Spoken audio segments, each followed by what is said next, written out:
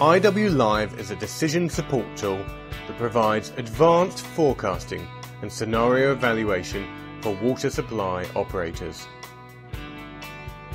Whereas a typical SCADA system will provide information about what is happening at any moment in the past and up to the current point in time, IWLive automatically updates hydraulic models with the latest telemetry data, allowing the system to predict what may happen in the future.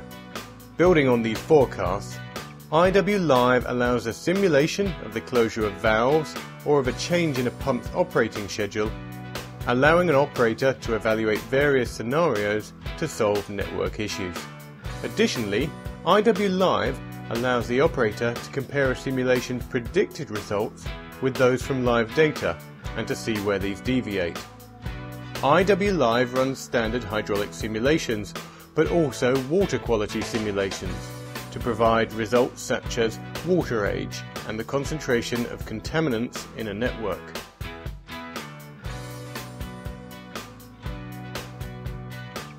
An IWLive installation consists of three components.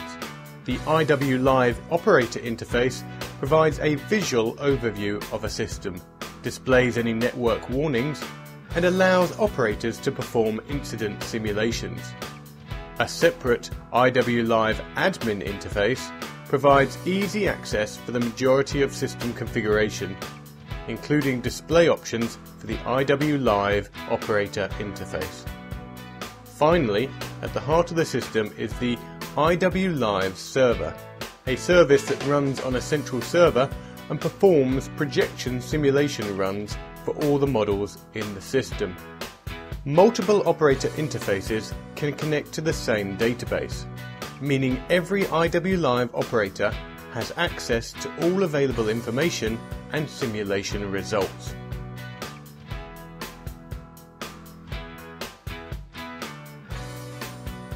The IWLive operator interface opens to the main headline page where different model areas are represented by polygons in the center of the screen. In this example, the polygons shown are themed based on the number of warnings that are projected for the next 24 hours. We can see the red area has headline warnings, the yellow area has important warnings, and the green area has no warnings. The simple interface allows the operator to see quickly which area or model zone they need to focus on first. The IWLive core configuration consists of one or more baselines stored in the IWLive database and on which projection and incident runs are based. The primary component of each baseline is a hydraulic model of a network or part of a network created in either InfoWorks WS or InfoWater. Additional configuration settings are then added to the baseline, including connections to telemetry databases, providing the model with access to information such as reservoir levels and pump and valve statuses at any point in time. IWLive simply connects to existing data sources, meaning telemetry data is not duplicated within IWLive. Additionally, the configuration may include a weather feed connection and calendar information. Data from a weather feed provides the ability for IWLive to switch network controls or select a demand diagram for the network based on weather patterns. For example, a very hot day may cause the selection of a different demand diagram. Likewise, calendar information allows the switching of network controls or demand diagrams based on any known usage patterns. For example, public holidays may often require different control scenarios for a network, and therefore calendar information can be used to configure the network simulations for that situation. And to ensure all data from the field is available for simulations, a live data latency value can be set if required. The system can be configured to perform projection runs at any interval, with additional options for specifying a start time and for how long simulations should continue to be run. Archive options are included to ensure good management of historic simulation results. The top left-hand side of the headline page shows the status of the IWLive server.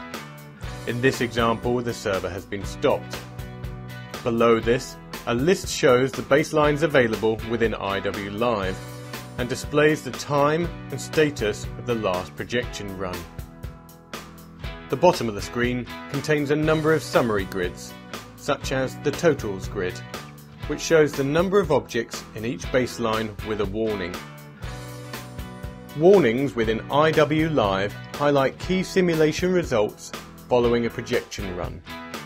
Threshold warnings are triggered when a certain value is reached, whilst duration warnings will only be triggered when a value has been reached for a certain length of time. Warnings can be defined for each model area and for each object within a model area, and can be enhanced by the application of user-defined themes. For example, a warning may highlight low-pressure nodes following a simulation, with a range of colours showing the severity of the warning. Configured to show only headline warnings, the grid indicates one baseline with a warning. However, changed to display headline and important warnings, the grid indicates additional warnings for the Greentown network. Alternatively, a summary view shows all headline warnings in a baseline. This example shows zero inflow warnings for reservoirs and low pressure warnings in the network.